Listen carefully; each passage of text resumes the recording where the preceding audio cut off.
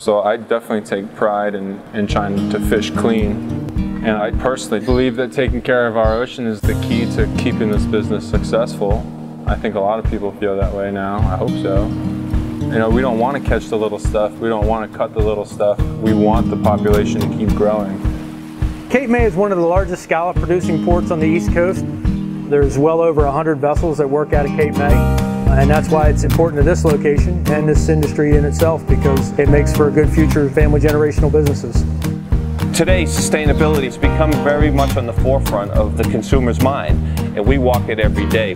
We don't just buy product and sell product. We catch it, we invest into it, we sustain it, and working with Stop and Shop has provided a great opportunity to get our quality product to the consumer. The scallop industry is a 12-month fishery.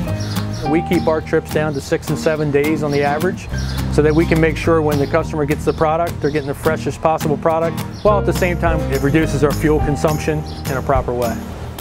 The scalloping, shucking, a long time. Yeah, I mean, it definitely takes several 100,000 scallops until you've figured out your style. It's a lot to really get good, yeah.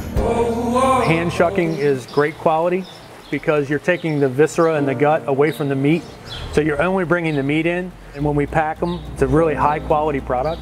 And as soon as it's offloaded, it'll be in stores within a day or two.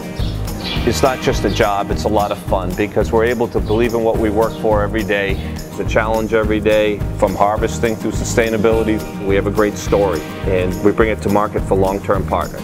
All the way from when it was at the bottom of the ocean till I see it in that case. I've known what that product's gone through. So walking into a Stop and Shop and seeing that product, that's just a little piece of heaven.